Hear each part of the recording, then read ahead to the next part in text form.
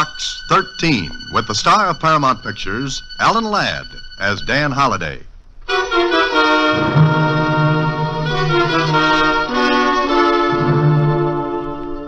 Dear Box 13, care of the Star-Times. If that there ad of yours is on the level, if you'll go anyplace, do anything, I'll be waiting for you at 3 tomorrow afternoon in the park. I'll be sitting on one of the benches near the lake. I'll be sitting on one of the benches near the lake. And you'll know me because I got red hair. That was the letter written on the back of an old handbill. Poor Red. I wonder if he would have written a letter had he known what was going to happen. You know, I think maybe he would have.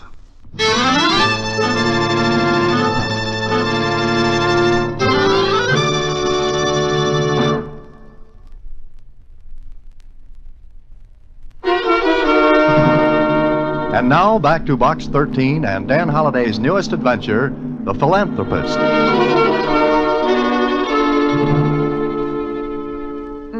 It's sure dirty and all full of finger marks. Now, Suzy, don't be a snob. I'm not, Mr. Holliday, but it's very evident that this person isn't too particular. Why, Suzy, you went through a whole sentence without shifting gears. Oh, I can be careful of my renunciation if I want to be. Oh, Suzy, you had to spoil it. Never mind, it's a fine day, so I'll be in the park by 3 o'clock to see what Red has on his mind. It was just 3 when I turned into the park. The benches by the lake were pretty well filled, and I looked around for one that was being held down by a person with red hair, and I saw him. Suzy must have been psychic, only she wouldn't have pronounced it that way. Red was dressed in a suit that must have had a tentative date with a pressing iron maybe 10 years before, and didn't keep it. If he had ever shaved, the shock had been too great for his face, and he had stopped. His red hair bounced out of his head like wires, and he was eating peanuts. Good afternoon, Red. Huh? Oh, hiya, chum. Mind if I sit down? Well, it's a democracy, ain't it? Drop, chum. You wrote to Box 13, didn't you? Huh?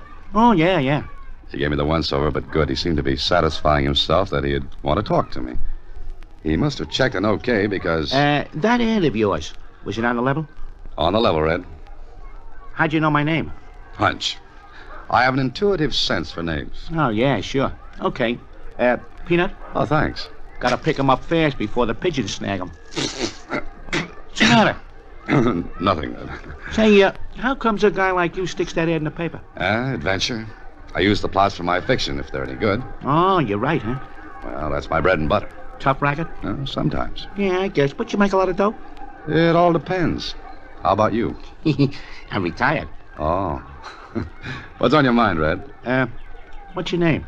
Dan Holliday. Uh-huh. Okay, Dan. Peanut? No thanks. Okay. Dan, I want to know where my pal is. Your pal? Is he missing? Yeah. We left Shy together. Then the yard bulls cut a fast clip on us and we do a split. In other words, you were separated by railroad detectives. Yeah. The best way to keep him being jugged up on a bag charge. Well, anyway, we're supposed to meet him in town. And he didn't show up. Yeah. I got in late. Had to stop off in Indianapolis. So I go to the place where Suki told me to... Suki? Yeah, is that his name? I guess. I never heard him say no other one. All right, and then what? Well, we was going to meet here at the Hope Rescue Mission. You know where it is? I think so. At least I know the neighborhood. Yeah. Well, I wait 1, 2, 3, 5 days. But no Suki. I get worried. I ask around. But nobody's seen Suki. Well, maybe he changed his plans, Red. Without consulting me? Mister, Suki wouldn't leave without me. We're pals, buddies. We've been hitting roads for 5 years together. Something's happened to Suki. Well, what do you want me to do? Well, I thought maybe you could help me look for him. Well, look, Red, the police could... You kidding? But if he's missing, they can locate him for you. One bag missing ain't nothing, mister. Something bad's happened to Suki. Well, how do you know? Because one of the bows in the jungle said Suki was talking about a job. That funny, mister? Look, Red, maybe Suki did get the job and... Then why ain't I heard from him? Maybe you will sooner or later. You ain't gonna help me then. But what can I possibly do, Red? In a city this size, Yeah, I get it. In a city this size, nobody cares none about a guy like Suki. Except maybe a guy like me. He pulled me out from under a freight once. Almost got it himself by doing it. I like Suki. We're buddies. Red stared out over the lake, and somehow a little lump came into my throat. Certainly, Red was no pillar of society, but he was a man, a human being, and Suki was his friend. For a minute, neither of us said anything, then... Okay, mister. Forget the whole thing. Sorry I got you out of bed. Oh, wait a minute, Red. Come back here and sit down. Huh? What for? I want to help you. Why? Well, I guess I like Suki, too. But you ain't never seen him. I don't have to. He saved your life, risked his own. Now, what do you want me to do? You're a topper, Dan. A good guy. Suki liked you, too. Well, now, what's your idea?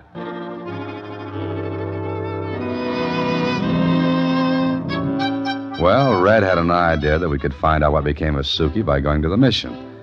But as Red put it, I'd have to dress differently. So that night, I wore my oldest suit. I helped it along a little by dipping it in water, then letting it dry. Oh, yes, and I forgot to shave. I had something to eat, then went to meet Red at the Hope Mission. It was typical of the missions that do a great job helping, well, men who need it. It was clean, neat. And when I got there, the men were just sitting down to supper at a long wooden table. I was looking over the room when... Good evening. How are you today? Huh? Oh, fine, thanks. You're just in time for supper. Sit down, won't you? Well, you see, Now, this is your first time here, isn't it? Well, yes, it is. That's perfectly all right. You needn't feel embarrassed or ashamed. Now, you come and sit down to a nice hot meal. Well, that's very nice. My name is Work, Mrs. Work. I superintend the mission here. My name's Dan. Very well, Dan. Now, just come with me. I followed her to the table. She made me sit down, then put a bowl of soup in front of me. I wasn't hungry. I'd There just you eaten are, it. Dan. Now, just you go to it and you'll feel better in a jiffy. Gentlemen, this is Dan. Dan, these are my boys. Hello, fellas. Is the soup all Glad to right, see you. boys? What's the matter? Huh? What'd you say? Something the matter? No, why? Eat the soup, then. Well, I don't... You want to hurt her feelings? Well, of course not, but Then eat the soup, Bub. Look, I don't see how I can eat it when I just got... Look. You gotta eat the soup, Bub, and I'll show you how. Like this. It's easy, see? Now eat it. Okay, you start and I'll find the right key. There. Good, ain't it? Swell. New here, huh? Yeah. Where'd you pull in from? Shy. Good town. Oh, swell. You ain't eating the soup, Bub. It's hot. Blow on it. Okay. See Red this evening? Red? Yeah, Red. Oh, Red. Yeah, he was here. Was? You mean he left? Yeah, he picked up a letter that was here for him. A letter? He picked up a letter? What are you, a spy or something? I'm a friend of Red's. Oh, well, he was here. Like I said, he had a letter and beat it. Did you see who the letter was from? What am I, the postmaster? Shut up and eat your soup. Okay, but it's still hot. Well, I ate the soup, and I stayed in the mission until 10 o'clock. Red didn't show up, and that worried me because I knew that for all his toughness, he was anxious and worried about Suki. Then when I decided not to wait any longer... All right, gentlemen, we're going to have our song now. You'll find the song sheets on the chairs. Well, I'll see you later. Where you going? I got a date. It'll keep. You heard what Mrs. Work said? We're going to sing. But I've got to leave now. You're going to sing. You ate the soup and you're going to sing. What's the matter? You don't appreciate this, huh? Of course I do. I think it's a wonderful thing, but Well, then sing. Here's a song sheet. Now, and we're going to sing number 4. Everyone has a sheet? Can you sing loud? deafening at times. That's good enough. And keep on key. I don't like sour notes. Oh, I'll try to be operatic about the whole thing. Well, here, hold a sheet up. Until we can get a melodeon, we'll have to do the best we can. All right, here's the first note. Now, 1, 2, 3. Right in the corner where you are. Sing, Bub, sing. Right in the corner. Right in the corner where you are. Well, I sang, then I left. I wondered about Red and wondered about that letter. Was it from Suki? It wasn't until the next day that I got the jolt. I was in the office when Suzy brought me the morning paper. Morning paper, Mr. Holliday. And the mail from Box 13. Oh, thanks, Suzy. What's new in the world? Not much. And only 3 letters for Box 13. One from a lady who wants to know if you take babysitting. Oh, that's too much of an adventure. Then there's one from a man who wants you to leave your brain to science. Oh, great. This is great. Then here's one from a woman who wants you... Hey. What's the matter, Mr. Holliday? This item in the paper here. Accident. Rail yards. Vagrant. Killed. Description. Hair red. Suzy, I've got to leave for a while. I'll see you later.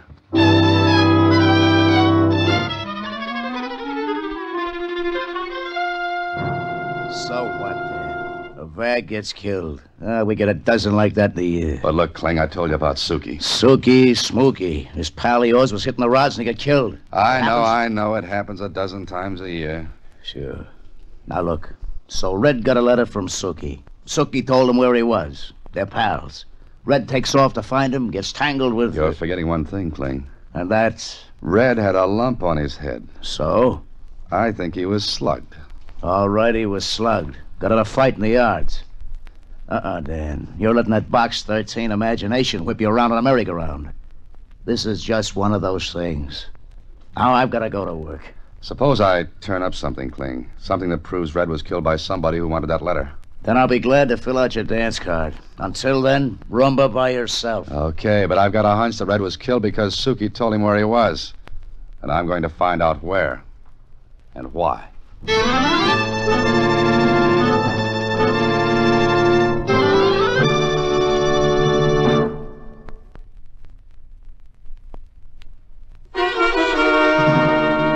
And now back to The Philanthropist, another Box 13 adventure with Alan Ladd as Dan Holliday.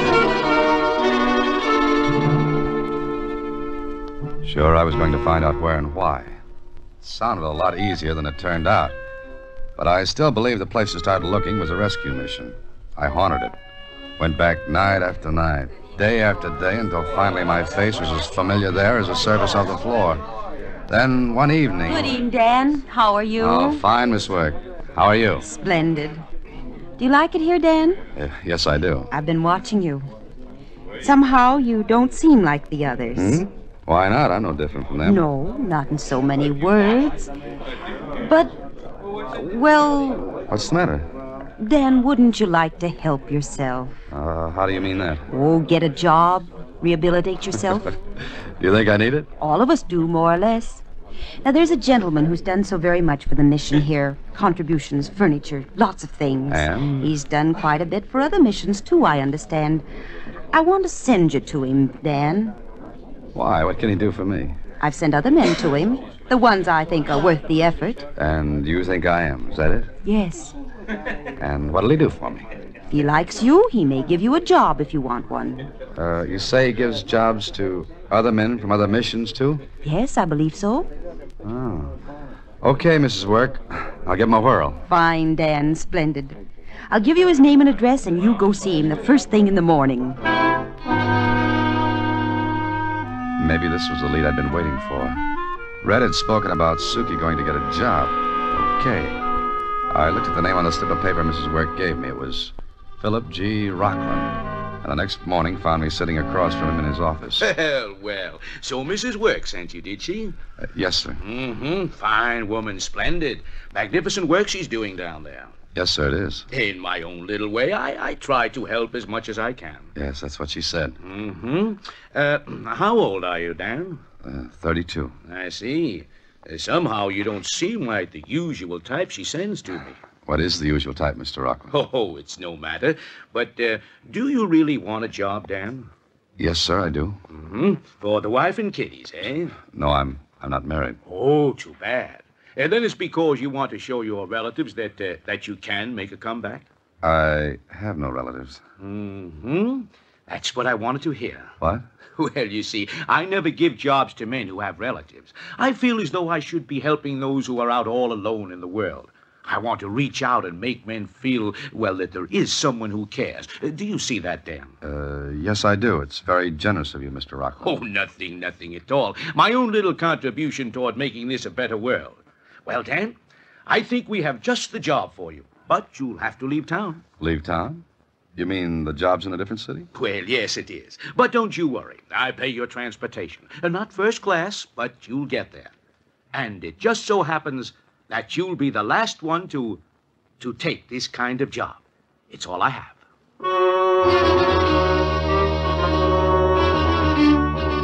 I didn't like the way he said I'd be the last. If this was a racket, what kind was it? What was Rockland angled? There was no way to find out, so I went to the city he sent me to. It was far enough away from Rockland to be safe and close enough so that Rockland could keep his eye on it. It was the next afternoon that I walked to the address Rockland had given me, and I knocked on the door. And... Yeah? Mr. Rockland sent me. Okay, come on in. Let me see the letter. Here it is. Okay, follow me, bud. I followed him down the hallway, and I took a good look at the place while I was doing it. I noticed something. It was one of those old brownstone houses, and every window was barred. The bars weren't new. They'd been put there by the original owner. Why should Rockland pick a place like this, then... Sit down a minute. Oh, your name's Dan, huh? Yeah, that's right, Dan. Had anything to eat? No. Okay, supper's in 10 minutes. Go in and wash up. Where? Straight ahead and to your right, there's a big washroom. Then go in the room right across when you're finished. Sure, thanks. There were about 7 other men in the room, talking, washing their hands, smoking. One of them looked up when I entered. He seemed to be expecting someone. Then when he saw me, he went back to washing his hands. I moved in next to him. Hiya, fella. Hi. Just come, huh? Yeah. Hey, what is this joint? Softest touch in the world, guy. What's your name? Dan? Yours? Call me Suki. Suki. Yeah, why? You a pal of Red's? Red. Hey, where is he? Why didn't he come? I've been waiting for him. Red's got to get in on this thing. Red was killed, Suki. Kid. What are you giving me? I told Suki about Red, but I didn't mention what I was doing in the game. When I finished... Red killed. He was coming to meet me here. I sent him a letter telling him all about... You sent him a letter from here? Yeah.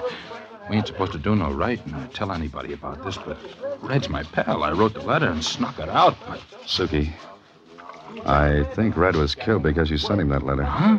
What are you yapping about? What are you All right, you guys, supper's on. Come on, come on. I'll talk to you later, Suki. Yeah, after supper in the sleeping room.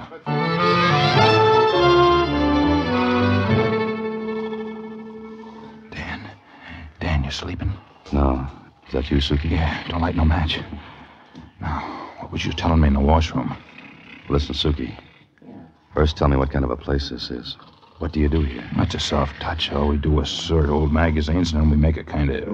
Well, we write down what's in each magazine, and then... You mean all you do here is index magazines? Yeah. We get to live here, board and room. Grub's pretty good, only... Only what, Suki? Well, we ain't allowed to leave. We got to stay here. Only place we go out is in the backyard. I don't get it. I don't get it at all. Oh, what's the difference? It's a soft touch. We each get a couple of bucks after we fixed up 10 magazines. And... What's the racket, Suki? What's the racket? There ain't none, but Hey, it's the nose counter. Make sure we're all in. I got to get back to my bunk. The same man who let me in came through and checked each bunk. What was the angle? I lay there watching, waiting, thinking. The moonlight filtered in through the bars at the windows, and suddenly I remembered something else. The doors. Big, heavy, reinforced. Then the man came close to my bunk. I could feel him looking down at me. I must have looked as though I was sleeping like a baby. He walked on and out, and he locked the door after him. All of us were prisoners in that room. For 5 days, I worked like the rest of the men, sorting magazines, indexing them, a boring job that made absolutely no sense. And we were watched, but good. No letters in or out. Doors locked at night, windows all barred, 2 men watching us, checking us. And then one day I was taken to an office, one I'd never been in before. Rockland was there. I've called you in, Dan, because there's a little formality to be gone through. Formality? Yes, the other men have gone through it. Workman's compensation policy. We'll take you to the physical examiner this afternoon. It'll be all over in a jiffy. Oh, I see. Do I have to sign anything? Oh, no. Everything's been taken care of. It's a matter of form, you understand. Oh, sure. Excellent. At 2 this afternoon, then. So at 2 that afternoon, I was given a physical examination. I passed, but I was beginning to get an idea. One that made me a little sick and scared. That evening after supper, I got Suki to one side and told him what I thought. Oh, but you're crazy, Dan. You gotta be. They couldn't get away with anything like that. Listen to me, Suki. Every one of us here have been insured. Not one of us has any relatives. We've been screened, picked carefully for just that reason. But there's 9 of us here. They can't kill 9 guys to get that insurance. Suki, this looks like a legitimate business. Rockland hires us. We work here. We're insured. For small amounts, sure. But 9 men add up to $9,000 in policies. And how do we know how many more places there are like this? Ah, it's nuts. It don't make sense. They'd be on a murder rap, sure as shooting. The insurance company would What get if on. it's an accident? What kind of an accident would kill 9 guys at once? That's what we've got to find out. Don't you see? Red got that letter from you. They found out about it. Red must have talked at the mission, and to keep anyone from finding out where you were, Red was killed and your letter taken off of him. Dirty. What do you want me to do? We've got to look this place over. Tonight. That night, Suki and I got out of bed before the checker came around. We made a quick tour and found out it was a perfect setup for a fire. Sure, a fire. Locked doors, barred windows. Men trapped in there, and it would be just an accident. What could anybody prove? Anybody who set up a gimmick as clever as this one would have all the angles covered and his tracks wiped out. But what are we going to do? We can't get out. We're watched every minute. We've got to get out soon. If we don't, we're cooked. And I mean cooked. Tell the other guys there's 9 of us, only 3 of them. No, Suki, we've got to pretend we're still patsies for them. Let them think we're not wise. And don't tell anybody, Suki. Suki and I worked out a plan. The bars on the washroom windows. How's it coming, Dan? Yeah, pretty good. Chipping away the stone with a nail is slow work. Just 3 bars. Get 3 bars loose. That's all we need.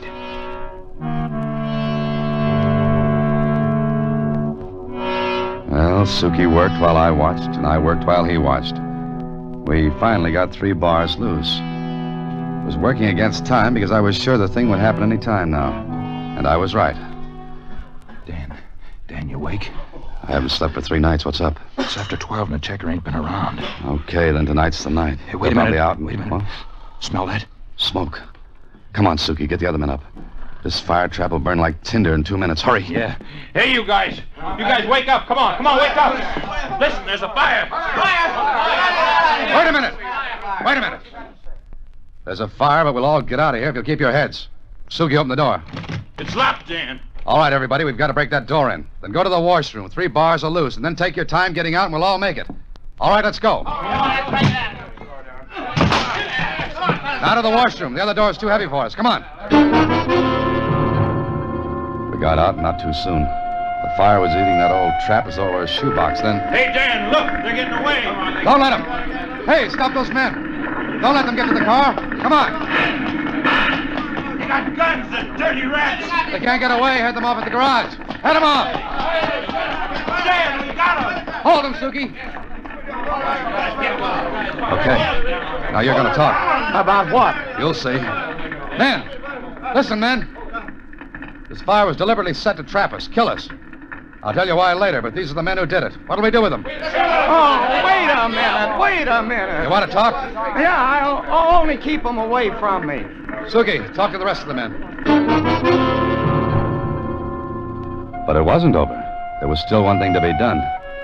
Rockland couldn't know things had gone wrong, so I set up a little surprise party for him. Suki and I went to him. Yes, Dan, what are you doing here? Having fun? Why aren't you at work? Let me move in on him, Dan. Let me get my Hold it, hands on Suki. Rockland, it didn't work. Hey, what's the matter with you? It didn't work, I said. Everyone got out. Fine. Got out of what? The fire. And one of your men talked, Rockland. He talked plenty. Oh? Well, it doesn't matter because you bums won't live to talk about it. Dan, look out! Okay, Dan? Yeah. Okay. But you can shoot straighter than that, Kling. Lots straighter. My hand. Yeah, I can shoot straighter. But this is one guy I want to save. See how he likes bars on windows.